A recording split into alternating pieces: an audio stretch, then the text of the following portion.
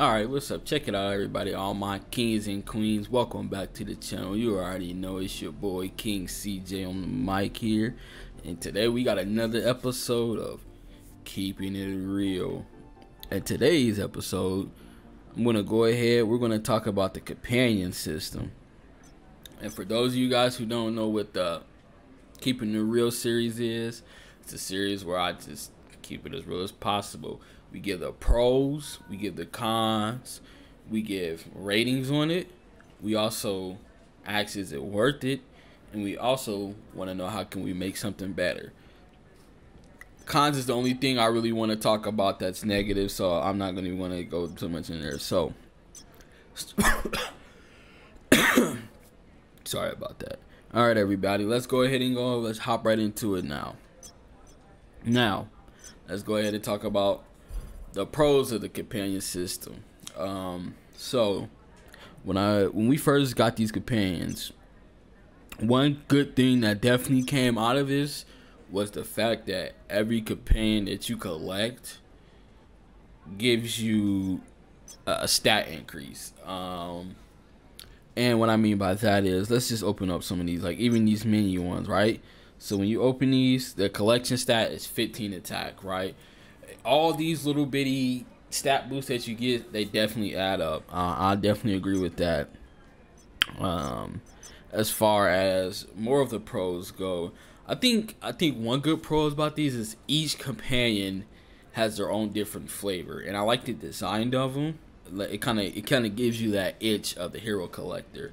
But each companion has their own stats to them. Like Icarus, I don't know what his stats are. Actually, I can go ahead and pull these up, because what I feel like some of these bonus effects, I feel like they're gonna help some people who could not just inch out that little bitty stats they had left of defense period. So I feel like this is definitely going to be a good way for them to, go ahead and max those stats out, and the collection is just going to be good. So, and it also allows for people to play as characters that they know they'll never play with, that probably never come to the game. So it gives them a little feel right there. And I also love the fact that there is companions that are common, or if you want to say normal, because the fact that if you're free to play, you can at least have somebody spawn up on you, you know what I mean? So I think that's a way to get people involved.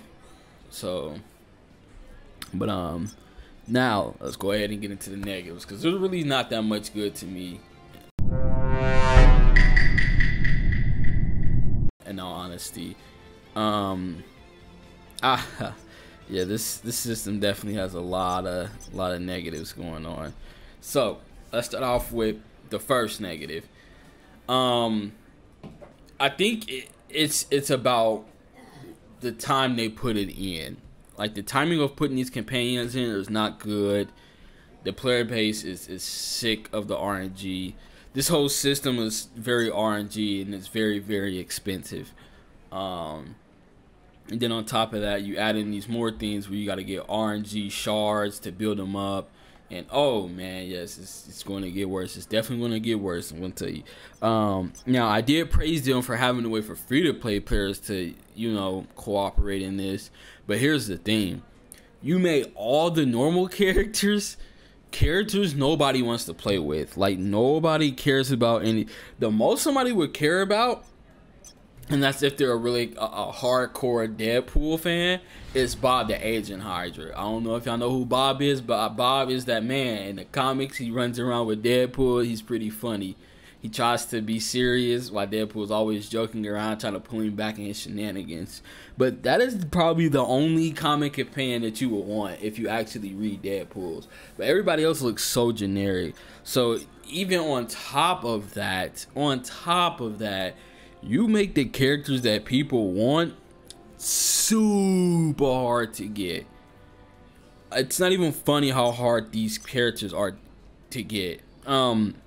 Now, don't get me wrong, they give you a free Cersei, but as a 1-star, they don't really do nothing. And that goes into another negative of mine. making them a 3-star in order to spawn their attack was very, very greedy. It was actually disgusting in my opinion. I do not approve of that. You guys need to fix that. Another negative this did was it has turned dimension duels into an absolute S show. Like, dimension duel out here is not fun no more. It's not balanced anymore. People throw out their companions and it's kind of like almost one shot worth territory kinds of BS that's going on over there. And I've experienced it myself as well. Trust me, guys, there's more negatives. Another thing is some of these companions that you guys put in here, like this is definitely going to be a negative because I know it's going to happen in the future. I think they're going to have a negative stigma once you start putting in more favorable characters in there. Like, I think we're all in a consensus. If your favorite character comes as a companion, pour one out for them, boys. They're not being a playable character. Like, right now, we're all cool with this lineup right now, right? We're all cool. Now, what if the night crawlers? What if your rogues, your gambits, right? What if you're I'll put Falcon and Bucky there because I know they have some fans. What if they companions and they're not actual playable characters? That's going to piss off a lot of people, and I completely understand. Another negative about the system, it's not free to play friendly at all. Wales, when they first tried to come into this, granted they took their words back. They hopped in here, seen it. They was like, "Oh, you can grind for the shards. You can grind for the shards. It's a way for you to grind for the shards."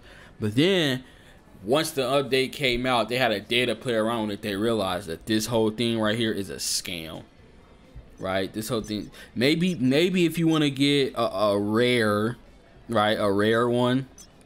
Maybe if you want to get a rare, you'll be fine. I guess you can use these common ones right here to, go ahead, get you something, because I'm not going to level up commons. So it's not a very good system. The conversion is very trash, and it's very, very, very RNG. Another thing that's negative is how hard you can tell they're trying to monetize these things. Is absolutely disgusting. And then on top of that, they monetize them to a point where you can only get to the 2 stars. And then once you get to the 2 stars, now you gotta start gambling. Now you gotta start getting into things like these $44 deals. It's absolutely disgusting. When they made this system, you can tell they just wanted to ink out as much as they could for the whales. I'm actually disgusted. Netmarble, that's not how you do it, and you guys know what you were doing when you made this system. It's not really that good in my opinion. I think it's a terrible system. I think that's all for the negatives for now. I don't want to go on a big old rant, so I'm going to go ahead and jump over it. So now let's talk about, is it worth it?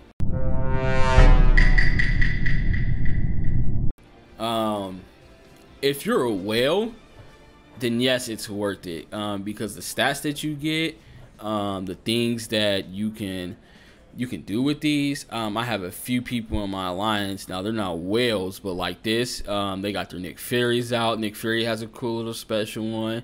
Like all these right here, they're just absolutely banging. Like for this example, see the stamina recovery. See, people are definitely going to work on that. As you can see, that's just one of the common ones. So like I say, man, this system could have been good if it just wasn't so greedy. But like I said, if you're free to play, no, their system's not really worth it. If you're a whale, then yes, this system is absolutely fantastic for you. I don't see a reason why. If you have the money to spend it, man, then just go ahead and spend it. How can we make this now?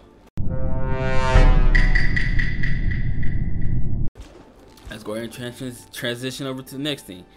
How can we make this a better system? If you want to make this a better system, Netmarble, first off, if you're going to have different tiers of companions, right, then you need to actually make them farmable. Because right now, I think they're called specials, right? Is that the name of the companions? They're special companions. Right now, the special companions are not farmable. Now, you can get lucky as hell and get a bio out of something out of your blitz maybe, but then when this event is over, you're still not going to be able to do it. So you need to make these farmable. And I mean actually farmable, not none of that BS shard conversion that you know people are not going to do, and you know it's bad. Right now, all this is looking like is, if you want a special companion, cough up money, boy. And that doesn't feel good to nobody. So, and another thing, if you're going to make a companion system, you should probably, and I'm just taking a guess here, you should probably let them throw their skills at any star.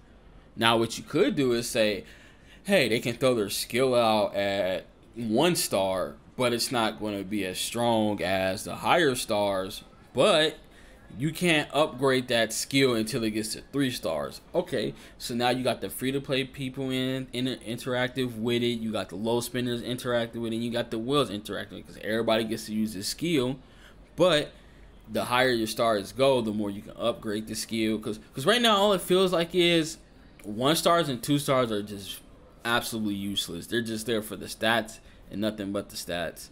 So this is what I'm talking about when I say the reason Marvel Contest of Champions does so well is because they have good fodder. Netmarble, you guys do not have good fodder. This is not good fodder. Nobody feels good when they get a great character, and when they even get that great character, when you even try to level it up right here, my God, it's 100k gold. Like, bro, that's not good. Doesn't feel good when you get them. For an example, if I play Marvel Contest of Champions, right, guys, I open up 10 crystals, and let's say none of them are 5 stars, 6 star, no, right? At the end of the day, I'm still going to get, let's say you're going to get some 4 stars. You're going to get ISO. That ISO, you can use it to anybody. There's no RNG involved. You can use it on anybody. You know, on top of that, you might get a 4-star character that you just be like, huh, I didn't have them as a 4-star. Okay, but they always bring content out. 4 stars are always going to be used for somewhere, whether it's arena, whether it's some new content that's going to restrict you to using 4 stars, or when they have challenges that's 4 stars. I can't see Netmarble being that creative at all and make it to where you can only use 1-star companions, 2-star companions, 3-star companions. So honestly, it's just the fodder is bad. If you're gonna have RNG, have good fodder. All right, guys. So that is my rant on that one. So looking around the landscape, looking at how the companions definitely have changed some of the balance in the game. Not all of it is still broken. You know what? I would give this a 5 out of 10. Okay. That's just how I'm feeling. If you guys don't agree with that, that's fine. If you think it's lower, if you think it's higher, that's fine and well. Just go ahead and comment what you think down below. Let me know what you give your rating to it. But that's just where I sit. I don't feel like the system isn't like terrible, but it's not good either. It's definitely a money grab, and you can feel that. I don't know what Netmarble was kind of reaching on there, but hey guys, on the bright side, I got my Spider-Man to 105, and we got a full Xandar set, so that's awesome. But anyways, if you like in the comment, man, I see you guys watching. If you could subscribe, that'd be awesome. Thank you. Peace out.